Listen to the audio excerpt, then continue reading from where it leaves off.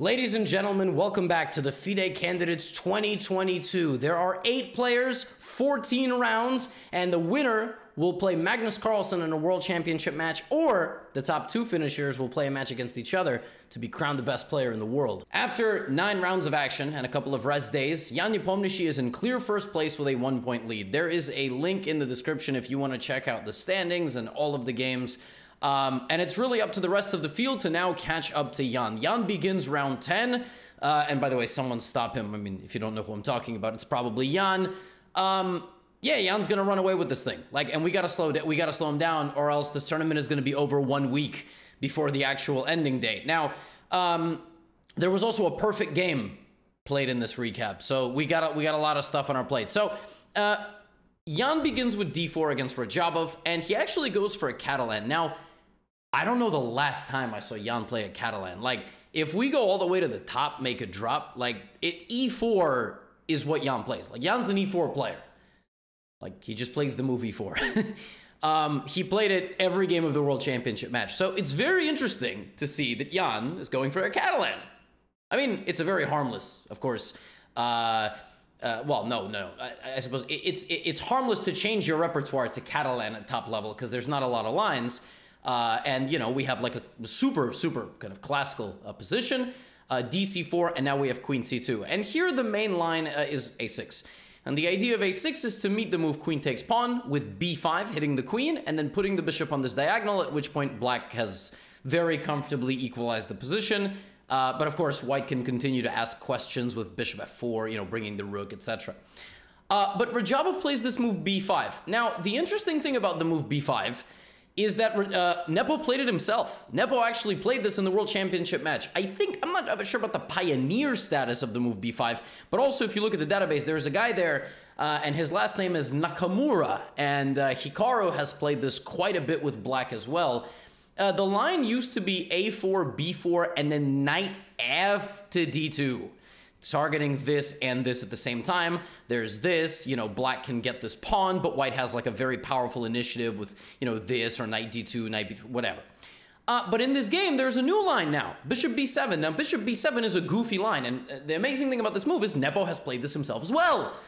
So, I don't know. I mean, maybe these guys have worked on it together. That's just a theory. I mean, could be a completely incorrect assumption. Honestly, they might literally never speak. But it's funny that both of them are very familiar with this line. So the point is this, AB and now A6. And now you cannot take on C4 still because I would hit your queen and your rook at the same time. And after knight C3, we have an exchange, right? And for a brief moment, white is going to be winning the C4 pawn. If black plays the move C5 here, for example, then after queen, DC5, and if you just play a bunch of moves out, white is just up a pawn. And we saw Magnus win a game like this, I believe. I don't remember against who. It might have been against Nepo, but I swear Magnus recently won a game. Let me know in the comments. You know what I'm talking about. Norway chess. I swear. Wasn't it Magnus with white? Who was it with black? Was it Radjabov? Was it Radjabov who played this line with black against Mag? I don't remember, but you guys let me know in the comments. But in this game, Radjabov's like, no, as a matter of fact, you cannot have my pawn. He does not let Nepo take it. Bishop f4, and now black just tries to kind of chip away at the center, and then activates the queen. Very tense position, again, for a very brief half a move. White is a pawn up, but white can't really guard this because the knight is hanging, and if the knight tries to go here and block this attack, then, I mean, right? So we have the knight back and queen c5. And basically, if the b and c pawns disappear, this is simply a draw, because if the pawns vanish, this entire rectangle of pawns, and frankly of the entire board, is gone. 32 squares no longer matter, which is crazy because that is half the board. The only reason those squares matter right now is because of the size of pawns. And when you have pawns, you might have weaknesses, right? If white just shuffles back and forth, black, the craziest thing is black can't even go rook b8 because the bishop is here. But let's just say black can put a rook on the b file, okay? This is why pawns matter, you see? Because this is how sides create counterplay, or queen b6 or whatever. But the pawns completely cancel each other out in this case, right? And Jan can try to play this for something, and you do see he is creating a threat, right? Every piece he has a bishop d5. And I mean, Radjabov's not going anywhere. And now Jan takes and plays knight e5. A new attack has emerged, but the knight just goes back in defense. This might be Jan's best position of the game. as he has the bishop pair and potentially very good pressure, right? Knight 8 d7. But I think maybe here there was like an opportunity for him maybe not to bring his queen to the middle. For example, instead of queen e4, maybe he can focus on the a file and try to like play a very, very long-term endgame. But that doesn't happen. That doesn't happen. And instead, we have trades, we have trades, we have trades, and it's a complete draw. And after queen b7, yeah, I mean, the players just shuffled their bishops back and forth to the corners of the board, repeated moves, and made a draw. Now, this is effortless for Jan. I mean, he's the last like couple of rounds, he has literally shown up and drawn in an hour and a half and gone back to his hotel room and, you know, watched the newest Gotham recap. I don't know what Jan does in his spare time, played some Hearthstone, Dota, just chilling. He actually gave an interview today, and I think he was asked by Nereditsky something along the lines of, you know, like what, like, give us feedback on your tournament. And Jan's like, I'm excited for it to end. That's what he said. So, I mean, he's ready to go. He's ready to wrap it up and go home. Well, it's important that we take a look at the guy directly behind him, who is Fabiano Caruana, who's obviously coming off a loss against Hikaru a couple of rounds ago. You know, he's looking to bounce back against Duda. Now, Duda's the only one in the event so far that hasn't won a game, and people are already shoveling dirt on the grave, if you know what I'm saying. But beware. Okay, so we have an Italian, and here Duda already makes his first error. He does not play the Evans Gambit, which is just a disaster. He also doesn't play the Max Lang kind of attack or gambit. Instead, he plays just, you know, simple gioco pianissimo stuff. A6, A4, very common. If you pay attention to these Italian games, you know that, well, that doesn't happen. But I thought the dog came into the room. That's why I started looking back. I thought I saw something out of the corner of my eye. I'm just going nuts. You know, you own a pet, or you have, I'm sure we have the parents in the chat, in the comments, not in the chat. In the chat is what you say on Twitch, Gotham, you bozo. I'm sure some of you have raised a small thing. You just start hearing noises or seeing them places, you know? So, yeah, I mean, if you've been watching these Italians, there's a lot of different queenside expansions. Black plays A5 or white expands like this. Not the most important thing in the world. Fabiano offers this exchange. And this is obviously Fabiano's idea, right? I mean, like, he wants to play this position for a win, so he's going to try to move his knight out of the way, which he does right now.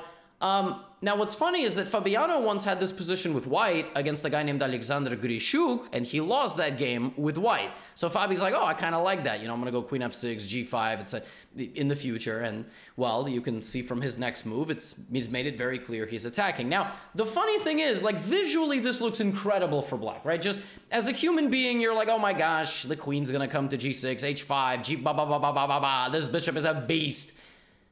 But white is completely fine here. And like, if black is not careful, white will play b5, white will play d4, and ask about the integrity of your entire position, because it looks good, you know? It looks good, but is it really that good? It's like a guy with big muscles, you know, not me, I'm just wearing a tight shirt, but like a guy with big muscles. Can he actually fight, though?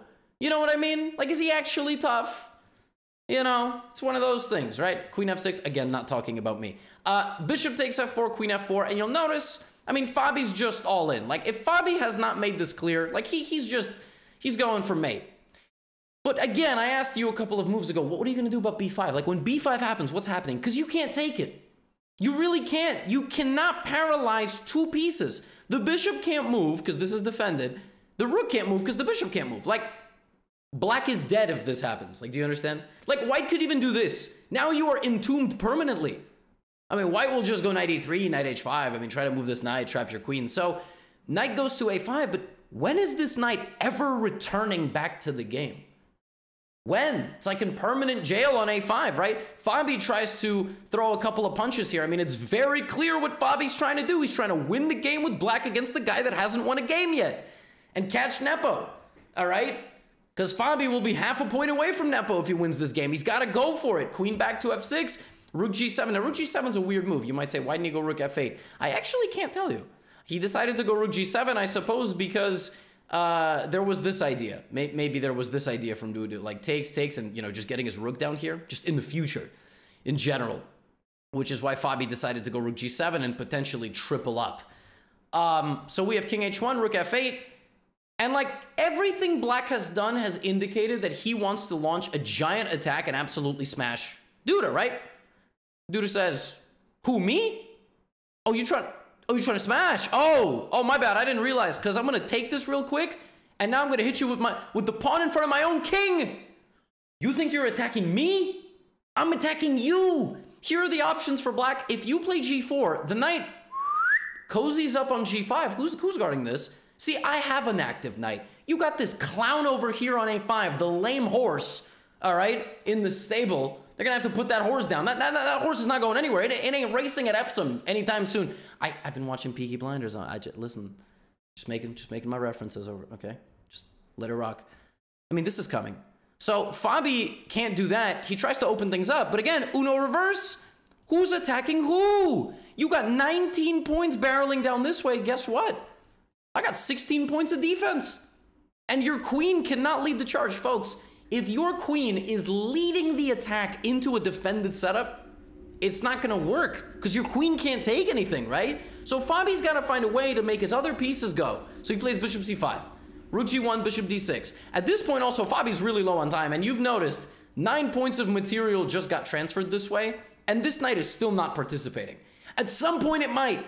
Queen g6, rook up to d3 and potentially swing over. We have a b5. Look at this move. He's not even acknowledging this. He's got this bulldozer. Queen back to e8. The advantage is like +6 now. If Duda finds knight e6. That move just wins because after rook g3, there's queen to h5 ideas. But after a b5, rook to f6 is played, and there's a really funny move somewhere around here. Queen f1, what you're about to see is Duda playing checkers. Watch this. Queen f1, queen g2, queen h3. What? Queen f1, queen g2. So Duda could have just landed a knockout punch with knight takes e6. He slow plays it, and Fabiano has now kind of built up resistance. Because again, the whole like Uno reverse happened over here. We have rook 1 g2, knight b7, and Duda now goes for a savage move. Knight to, oh my goodness. If you take this knight with anything, my rook's just smashed down here. If you take this, I play knight takes f6, and if you take my queen, that's mate, my friend. That's mate. That's mate on g8. Yes, I should be a rapper. Knight to h7 is amazing, but you know what's incredible about the move knight h7? It does nothing. Because black just goes here. And now Duda started shaking his head. Duda suddenly was like, oh my god, I've messed this up. What am I doing? What am I doing? What am I doing? He's gonna get his knight into the game. He's gonna get his bishop into the game. The knight is coming around. The bishop is gonna get my knight out of there. Oh my goodness. And Fabiano blunders the game back immediately. In this position, Fabi had to continue to rotate his knight, or maybe play rook g7, covering the f7 square. It's basically an impossible position to play with black, and it's probably losing no matter what. Fabi plays this, and now Duda plays a beautiful move. I always like to say, if an impossible move is possible, it's probably bad news. Duda plays the move f4. The last piece that he has yet to move. It took 39 moves for that pawn to get involved in the game, and it cannot be taken. I mean, if you take it with the rook, knight e6, and you're going to lose material. If you take the pawn with the pawn, there is this amazing clearance sacrifice. The idea is if bishop takes, clearance on f3, that knight, that stupid horse that finally found a way back into the game is a decoy, and there's also a threat on h5, and the game simply ends with forced checkmate. Absolutely brutal. Actually, it would have been double check and mate. That's just mate. The king is mated. It can't go anywhere, and there's 2 checks. Savage. So f4, they make the time control, a knight gf3, and that's it. You're going to lose something, and Fabiano tries his best. I mean, he creates a little bit of counterplay on the king, and the most important thing is you have to know how to simplify the game down to a winning endgame. For example, rook and knight versus rook with no pawns is a draw. Rook and knight versus rook and couple of pawns is probably also a draw, but you might actually lose because that person might make a queen. So in this game, we get to this endgame, and Duda's winning here for really one reason, and it's that he has this pawn. And Duda takes a couple of pawns here. He's not going to win this pawn immediately, but over time, this one will always have the defense of the king or the knight. And that is why on move 57, Fabiano called it a day. And oh my goodness, folks, Fabiano might have called it a tournament. 2 losses in his last 3 games. That's absolutely heartbreaking. And now he's 5.5 points. He is 1.5 points away from Jan. Some other people might get up to his level as well. We're about to take a look at those games. Yeah, I mean, just absolutely heartbreaking. Just insane. And the next game that I have for you, actually, I'm going to save the best for last. I have a game between Rapport and Dingley Ren. This is I mean, these two provided us 2 games in this event, which were just legendary. Rapport begins with e4, e5, and plays the king's... No, knight f3. Everybody wanted him to play the king's gambit because he's Rapport. Like, if you make an odds of who's going to play a king's gambit in this event, it's going to be Rapport. But he goes for a Spanish. And we have something known as the Archangelsk with b5, bishop c5. And a move here that's almost never been played, which is bishop g5, like very few games. There's just no need to move that bishop out there. Like the bishop, you know, usually goes to some squares over here, but that's Rapport for you. And Rapport is trying to be provocative. He wants to see if Dingley Ren will play this move g5, weakening his king and kicking his bishop around. And Dingley Ren's like, yeah, I'm going to play g5, bozo, and I'm going to go get your bishop. Like, maybe I'm going to take it, but I might also go to f4. So... yeah, Dingley Ren came to fight. I mean, he is ready not to castle, and maybe he won't. Maybe his king will get chased around the center of the board, and we're going to have an amazing game. No spoilers, though. Rook b8. Now, this is an incredibly complicated position. Nothing has been traded, so you're looking at pawn breaks from both sides. b4, d4, b4, c4, d5, a knight coming here, maybe f5 in the future, maybe g4. What's going to happen, right? So king goes to h1. It's a preparatory move, and now we have b4. Finally. Nope, still no trades. Bishops to b3. 17 moves per player, and nobody has to... Yo, can someone take something, please? This is ridiculous. All right, maybe bishop is going to go to d5 and take... And then maybe we're going to go d4. I don't know. We're about to find out. All right, but there it is. g4 here. Yo, can somebody take something? Finally, Dingley Ren has captured a pawn on b4. It took 20 moves. We have our first capture. And now we have our second. Rapport has absolutely given this pawn away. And the idea was that after knight to e2, he would win some time and get to play the move f4. Oh, yeah. Oh yeah, here we go. This king is stuck in the middle. I'm about to shred open these diagonals. Let's go. f6. Never play it unless you're Dingley Ren. Takes. Let's also get rid of this knight. Now, this looks really powerful. Bishop coming to f6. Maybe if the queen can get involved on this diagonal as well. Dingley Ren has one move, and that move is rook to f8, defending his pawn. This is completely insane position. Rapport takes on f6, takes, bishop takes. It looks like Rapport is just knocking to collect the rent. The king is trying to hide in a little bunker with all the pieces around him. Rapport's calling for backup, all right? He's got his boys. They're on the way. It's about to be bad news, all right? Somebody tipped off the cops. They're not going to come. I mean, this is just really, really bad. But now the queen comes out. She's like, she's got a shotgun. I told you, Peaky Blinders references. I mean, listen, the queen's like, who's messing with the king? Nobody's going to touch him. Rapport's like, as a matter of fact, actually, I have a queen of my own, right? Queen on f1, defends on f6. Now here comes Dingley Ren's bishop into the middle of the board, attacking the rook. The rook has... What? Bishop f7. If you take, then this queen discovered check and wins the queen. Oh my goodness. The king goes to d7. What is going on? The king is surrounded by the squad. He's like, yo, y'all better protect me. I am so frail. I am so frail. Now the rook rotates to d1. Rook c2, the bishop backs up, and the rook backs up as well. Are we going to get a repetition of moves? What are you, insane? It's Rapport. He sacks a knight. When faced with the opportunity to potentially repeat moves, I'm not saying Black would have repeated moves. He could have taken on b4. But when faced with the prospect of potentially repeating moves, Rapport would instead sacrifice an entire knight. Rapport did not miss that the pawn could take the knight. He just wanted to open up his rook and the bishop on this diagonal. This dude is a lunatic, and we are all here for it. We love it. Rapport, never change, even at the candidates. This is incredible. All right? Dingley Ren now has to do something, so he makes a getaway for his king. All right? He has cleared the 7th rank. The king is going to walk over there under some supervision because he's super beta, and he's going to hide. I'm not joking. He is ready to sacrifice the rook entirely. Rapport takes it and continues to knock on the door. He's ready to arrive. The king is going to get bulldozed, but Rapport's only got 3 pieces left, okay? And 9 times out of 10, 2 pieces are better than a rook. And right now, bishop and knight for black are better than the rook for white. And it could be an issue. If Report doesn't deliver a fatal blow soon, it could be all over. C5, the pawns keep rolling. You can't take it. Queen e6. Look at this. This is completely incredible. b6 check is possible. But the king is safe. The king is getting away. Bishop h4, bishop c5. And slowly but surely, the pawns are falling. And on move 42, Report made a mistake. In this position, Report had to play a danger levels move. He had to give away his bishop, okay, for the knight, and have this. And apparently this position is equal, because the king will hide, but black doesn't have enough material to mate my king. Okay, just incredible. Instead of that, he played this move, and now got his queen hit with tempo. And the bad thing about this position is, even though he can win the knight, like his entire idea was to attack the knight and take it and win the knight, Ding Liren correctly realized that this endgame is actually lost for white. Why? Because the bishop cannot successfully wrap around and play a role in the game. If the bishop goes to e7, then after this and this, white is in irreparable damage with the b-pawn passing and the king coming.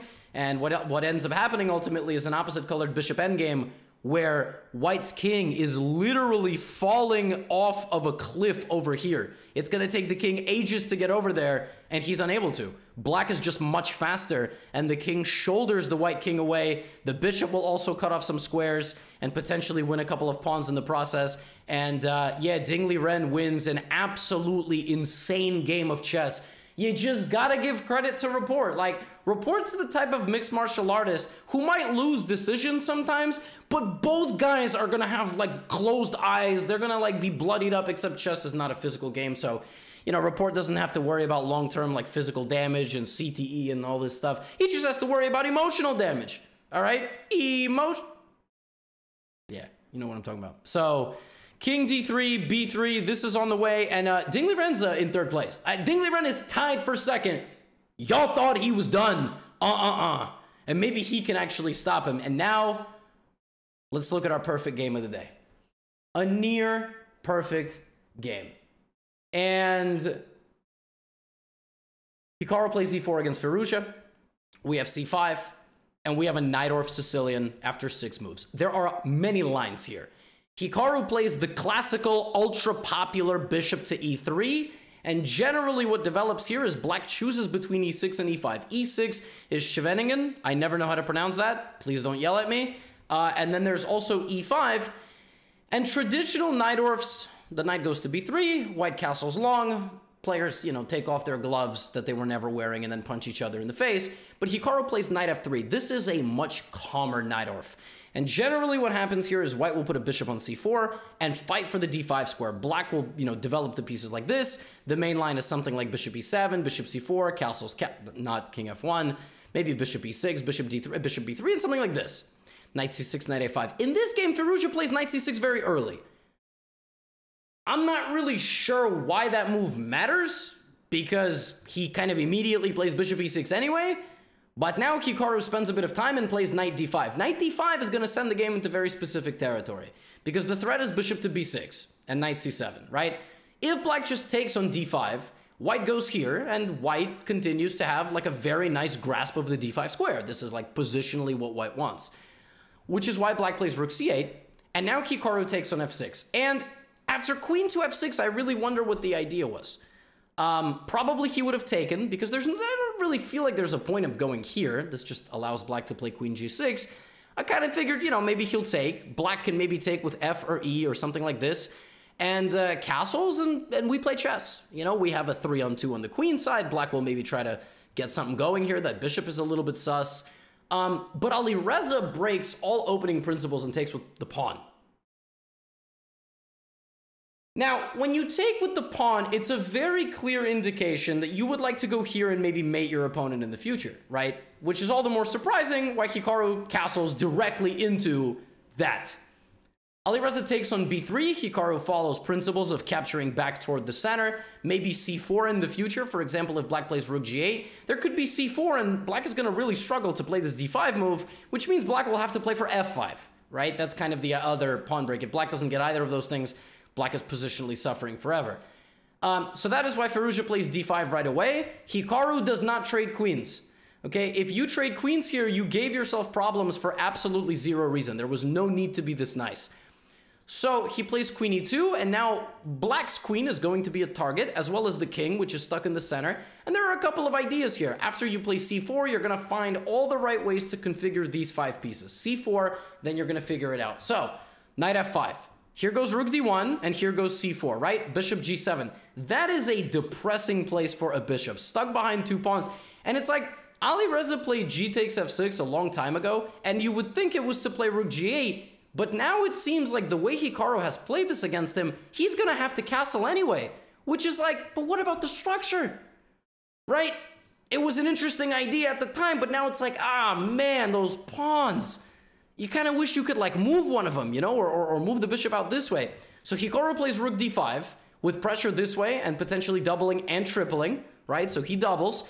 And now black will not be in time to trade. So Hikaru dominates the only open file. Very, very good principles of chess. Black plays rook to e8. And now here comes h3, preparatory move for something, b5. This was the computer's only complaint of the entire game. Here it wanted Hikaru to play bishop c5, and it claims black has no moves. It just like for example, if black plays just like a random move, you can play b4. And then, like, for example, if black plays a random move, like, well, actually, king h7 is not a random move because then there's queen e4. But the idea is basically g4, queen e4, black has nothing. Like, black is completely lost. Hikaru plays a slightly modified version, which is c5, and it's still a question of where does black move? Well, apparently, black can get some counterplay with a5. Okay? Which is why bishop c5, like, there is no a5 because of this. Right? So bishop c5 is like the only small complaint, but the computer can shut up. Again, computer is the kid in the back of the class that reminds the teacher that she never checked the homework. All right? You remember those kids? Like, shh, bro, she didn't check the homework. Be quiet. Excuse me, miss, you didn't check the... No. Treated like a mosquito out here. No. All right? That's what Stockfish is. And what does Hikaru do here? Locks in the pawn on c5. Ali Reza looks for a little bit of complication here. But, yeah, Hikaru just sacks a rook. Hikaru gives away the rook and glues the knight into f5. This is an incredible move. The point is here that relative value of pieces is important. This is a 1.5 point bishop tops. It will never, ever see the light of day again. This is a 4.5 point knight. Okay? The rook's about a 5-pointer. Both of these are, you know, doing their jobs, but... The truth is that once the queen gets over here, that's a 15-point piece, right? This queen could stand around this way. It goes here, but now queen h5, and here Hikaru finds a beautiful idea. Hikaru knows the game is over, so he sets the pieces up for the next game and plays the move rook a1. This is so savage. He knows the game is over, so he's like, I'm just going to set the board up. Rook a1. And the idea of this move is rook a3, rook g3 after clearing out the bishop. And the game ends with an absolutely brutal display of violence. And on move 32, Firouzja resigns because you cannot stop mate. Queen g7, queen f8. You can even take a pawn with check. You cannot stop mate. Nobody can get to g7 in time. And that knight on f5 is now a 20,000 point knight, okay? A beautiful positional game from Hikaru Nakamura. Gorgeous. Got nothing to say. He's tied for second place with Fabiano Caruana and Ding Liren with 5.5. Someone, please stop Yan Nepomniachtchi. I will see you all for round number 11. Get out of here.